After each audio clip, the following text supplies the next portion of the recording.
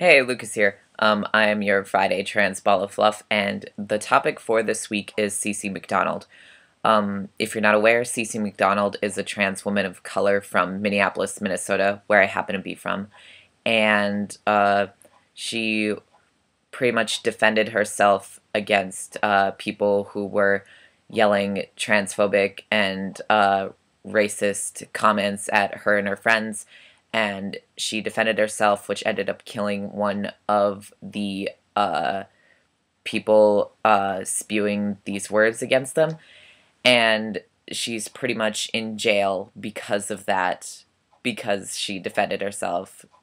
And it's a really fucked up situation. And it's one of those stories that has made it national news, probably even global news at this point, considering a lot of the uh, internet sort of spreading the word thing via YouTube, Tumblr, Facebook, Twitter, all those things.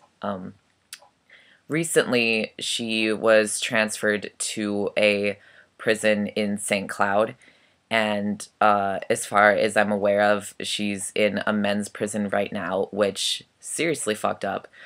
And from a couple of the articles I was reading, it was basically like, well, where do we put her where she's going to be most safe?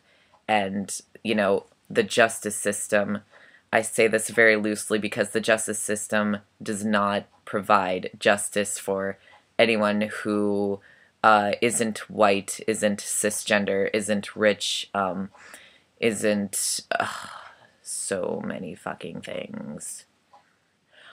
But yeah, they're pretty much basing where she goes on her genitals, which shouldn't be, a priority in the first place. Like, for fuck's sake, like, when our, you know, government sort of base places are going to get into their head that genitals does not equal gender? Like, genitals really are just, flesh decorations on our body. Like, why are we still, like, facing, like, putting priority over which genitals which people have and placing them according to that? And just, anyways, CeCe is in St. Cloud now, and I am not sure if she's gonna be there for the rest of her 41-month prison sentence.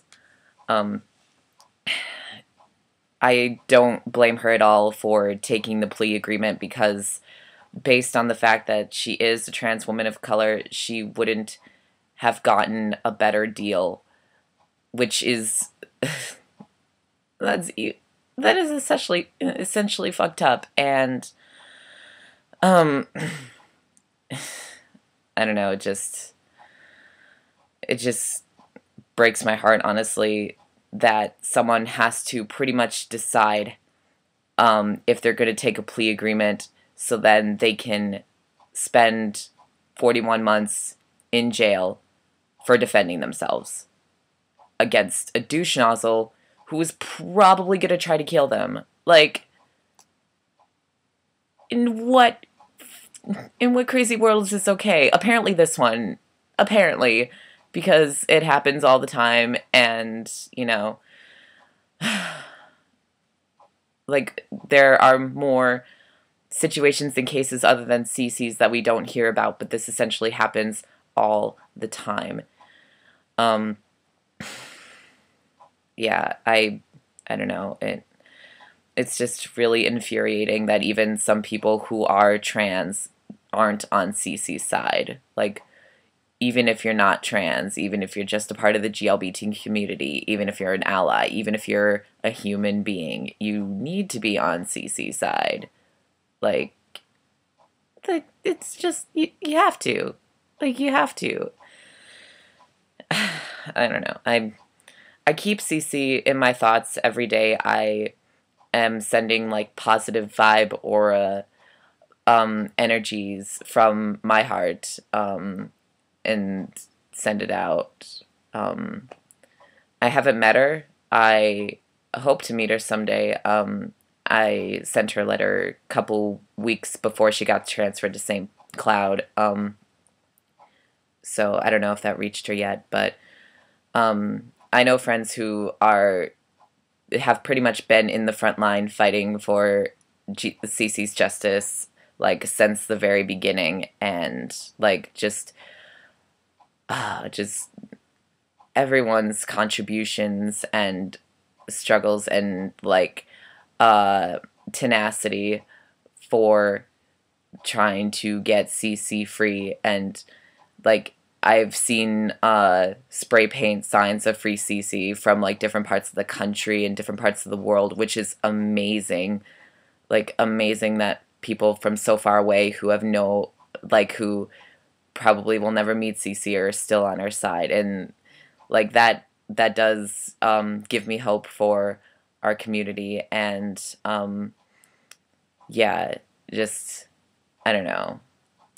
It's just a very sad story that should have not ended her in prison, and it could have been a lot worse with her being dead because of transphobic, racist, like, scum of the earth, essentially. And yeah, I don't know. It just, yeah, that is essentially my topic on CeCe McDonald. So I'll see you next week. I hope you'll keep CeCe in your thoughts, prayers, good vibes, positive energies, whatever, today and, for a long time to come, because this probably will not be over for a long time. But yeah, see you.